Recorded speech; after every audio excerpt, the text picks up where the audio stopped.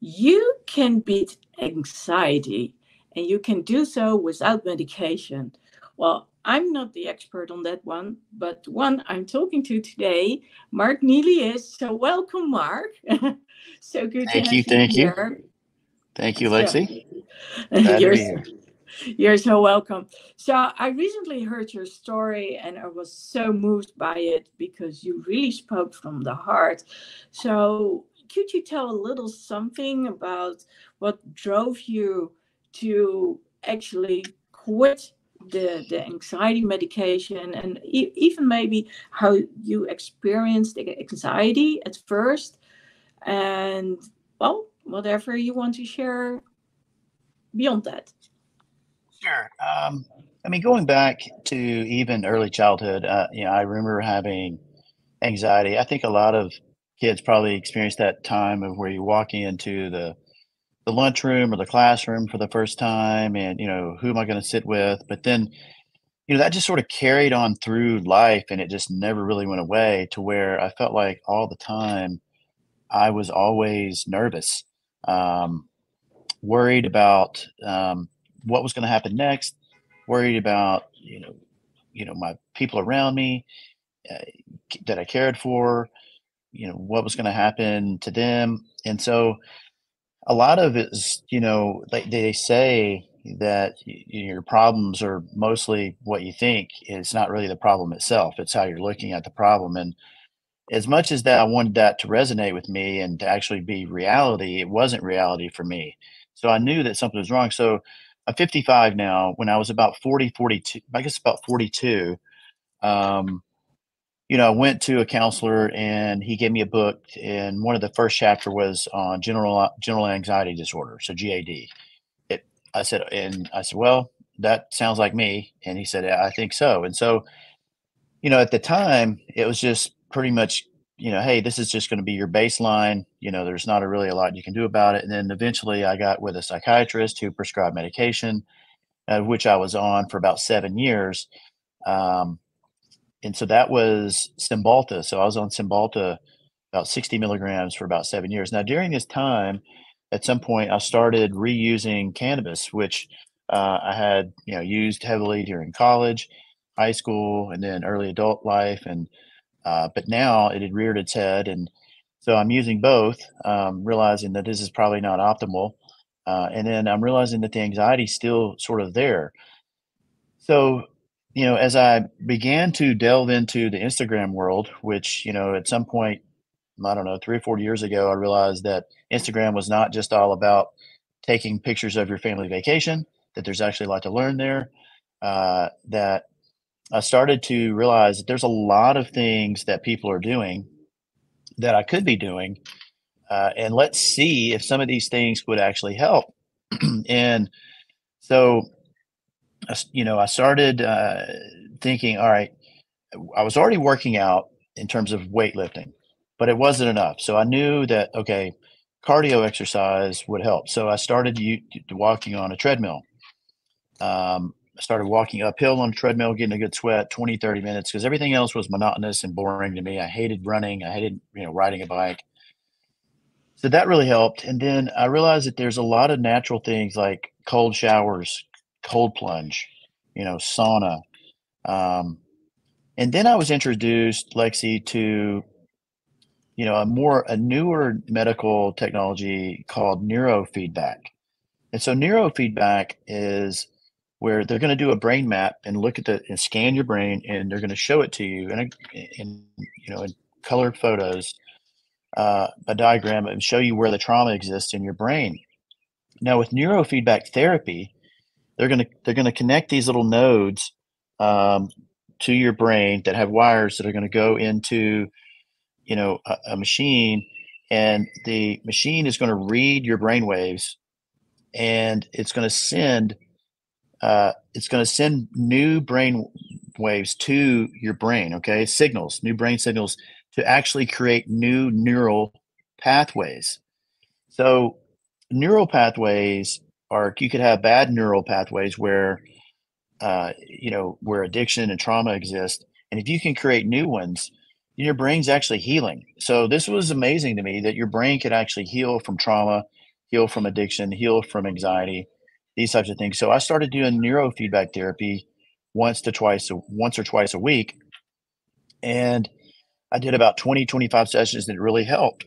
And so that was a really big thing for me. Since that time, I was able to get off of the medication and wean myself off of the Cymbalta. It was very difficult, but I knew I needed to get on the other side of it because I still was experiencing the anxiety even when I was on it. And so I figured, there's a lot of things I can do. I can stop cannabis use. I can, have a better diet. I can express gratitude and journal things like this.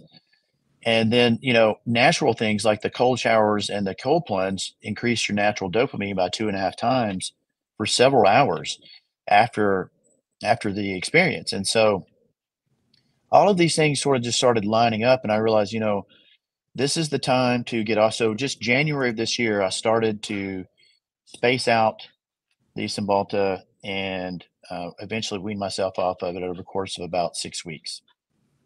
And so since that time, I've implemented a lot of other things. I read more. I wasn't a big reader. Uh, so, Alex Hormozy said, "Hey, if you struggle reading, you like me," he said, you can. This is what I do, and he gave a little hack that he uses, which was, use the audio book while you're reading along with the actual book with a highlighter. Next thing you know, Pandora's box opened for me, and I began to absorb and retain and want to read more. And so um, it's a great time to be able to read.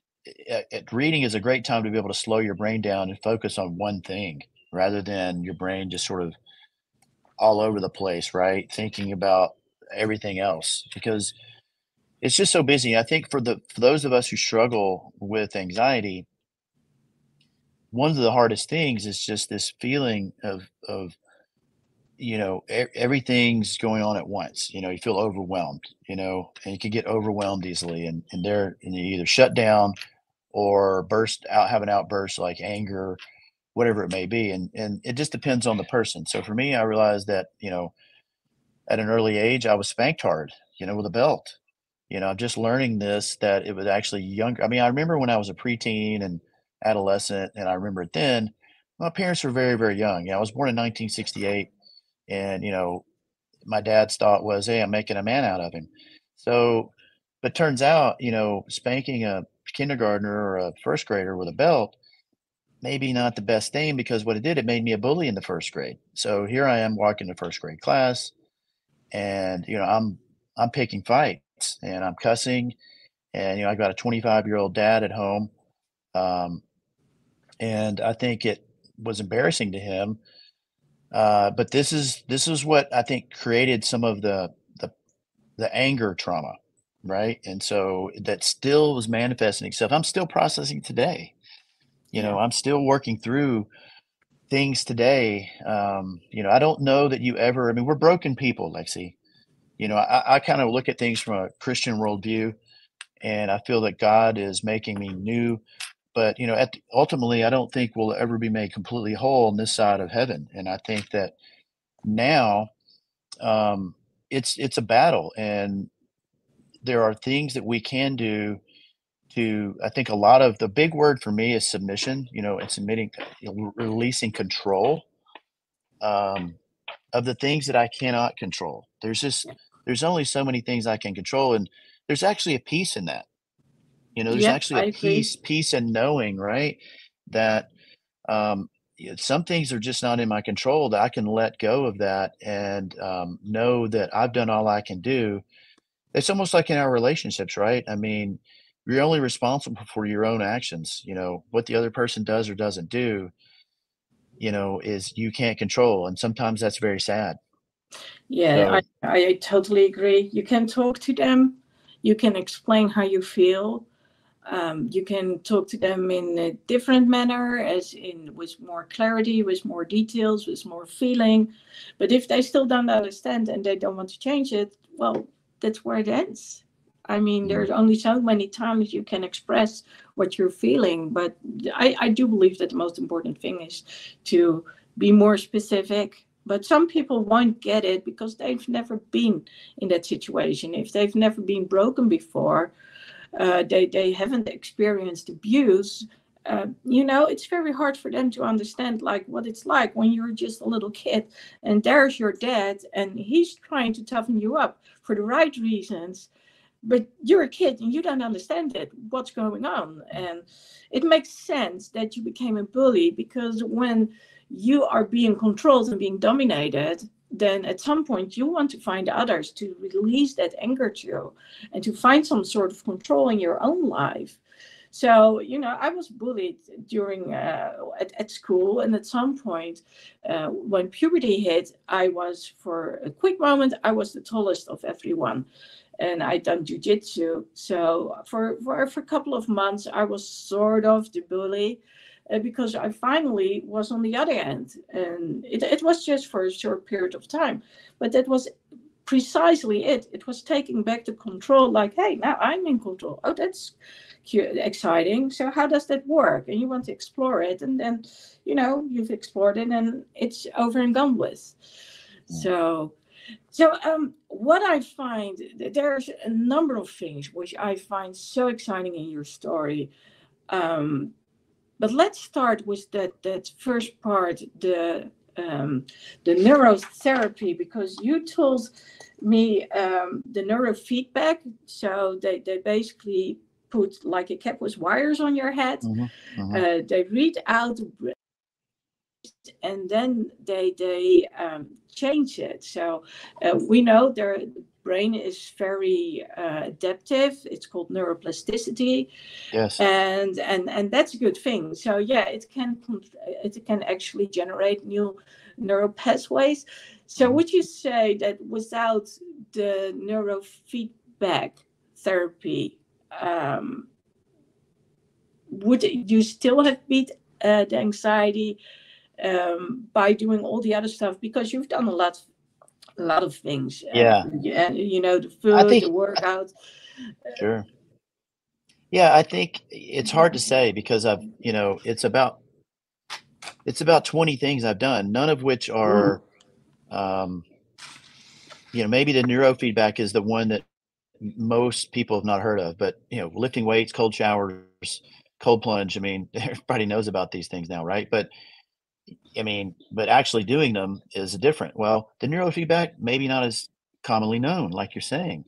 So I think that's where I definitely saw a difference. I saw a difference in my wife when she did it.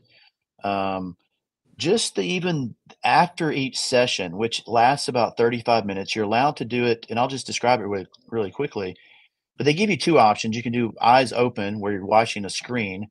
And I think more kids do that and watch a show. But for me, um, screens are a source of, stress anyway. Sometimes I think I want to be, so I always choose the other option, which is, eyes closed. It's in a dark room, not completely dark, but mostly dark. And then there's some, sort of, um, new age music, sort of just, ethereal type music that's going on. And then there's some lower underlying tones. And those tones are when it's sending the actual signals into those new neural pathways. And so, you're listening to the music, and you might hear do, do, do, do, that sort of thing. And so after 35 minutes, you're up, you feel very relaxed. If anyone, I tell you what I've also done, but I've only done this once and I highly recommend it. But I did a float. Now I did it for 90 minutes in a chamber, where you're floating in about 18 inches of salt water, completely, naked. It's, you feel like you're suspended in space between, you and God, I guess, you and the universe. But that after the first hour, that last 30 minutes in the float is very similar to what I feel in the neurofeedback therapy. I mean, it's calming my brain. I feel relaxed when I'm done, and usually I fall asleep, during it. And so there's nothing wrong with that, they tell you. So I feel that it's a very, I mean, it's about $125 per session, but you can buy packages. You can get sometimes your insurance will reimburse you.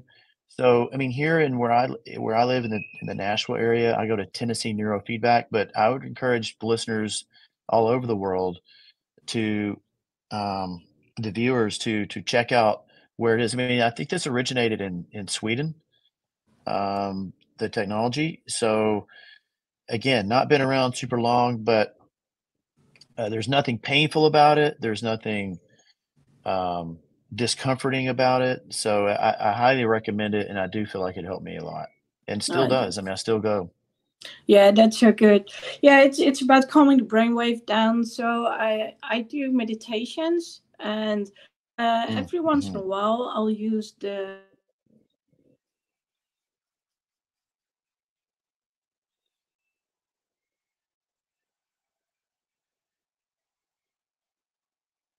but we're back here. Yes, good. There we go. So sometimes I do weekly meditational sessions with my when Hmm. I do the group coaching, and sometimes I create personal ones, and I use binaural beats. So they use certain frequencies which actually stimulate the brain to change in a positive sense. So yes, calming down.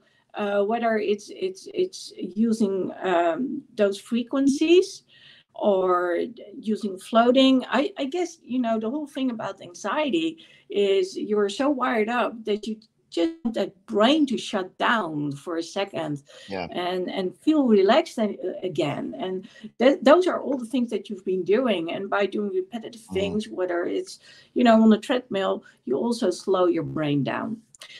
So I Yeah. know you need to go in a few minutes. I'm good. So my question to you is, what's the one thing you would like to say now to the viewers? Yeah. I mean, if you're out there and you're medicating with whether it be medication or like me, you had the prescription drugs, and then you're, let's just call it what it is, of smoking weed. I mean, and eating the gummies, you got the pen going, you got the flower, whatever it is.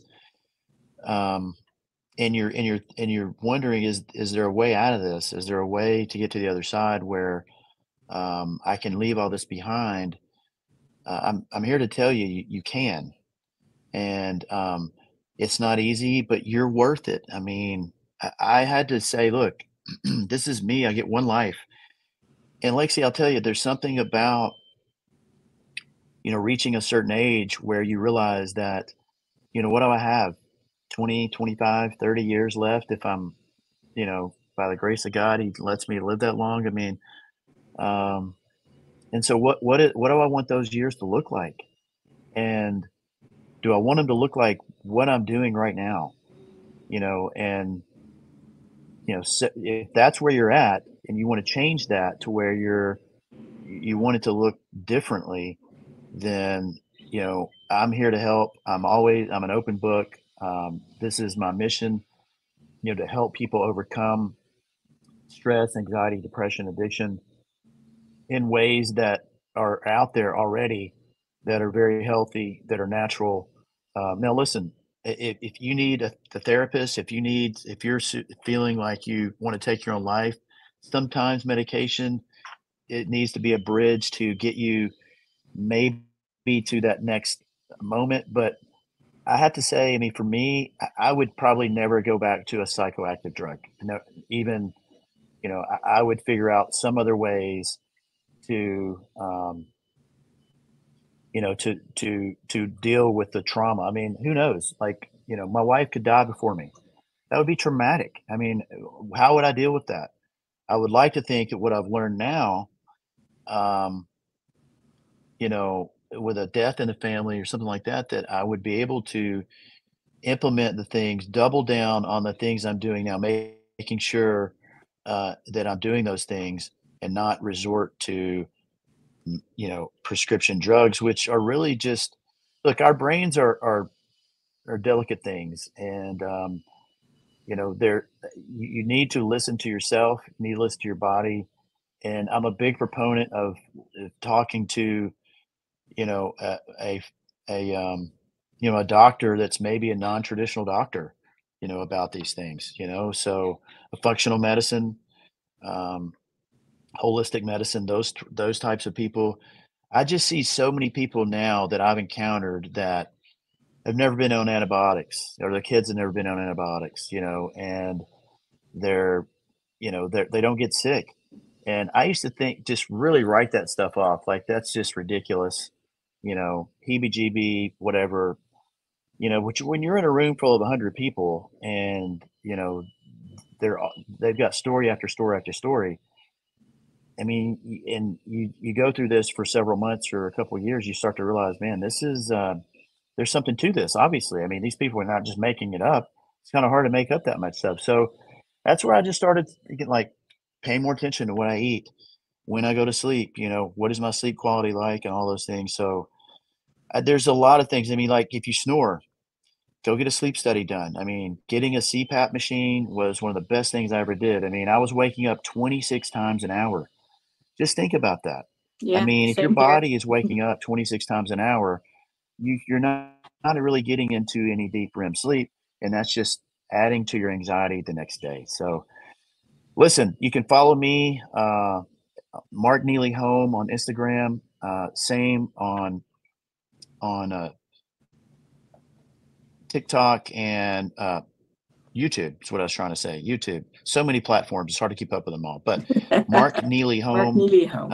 and yeah, and you can drop a message there to me, make a comment. But I'm a mortgage banker, mortgage broker by trade. I'm a top 1% mortgage broker for the last couple decades, several years. But my mission is to help people beat, anxiety, depression, and addiction, and I'm on a mission to do that. So, always here for you, and thanks for having me on. I really appreciate you. Well, thank you so much for having been here. Hopefully, we can continue this at another time. For Sure. now, I think your message is very helpful. You can beat anxiety, you can do it on your own. Of course, the neurofeedback therapy really helps. Uh, but yes, there are a number of things you can do, and we'll talk about that on a later date. But for now, thank you so much. Thank you Absolutely. for being so candid and Thank you, open, Lexi. and we'll talk soon again. Thank you, Thank you, Lexi. Mark. Thanks for having me. Okay. Bye bye.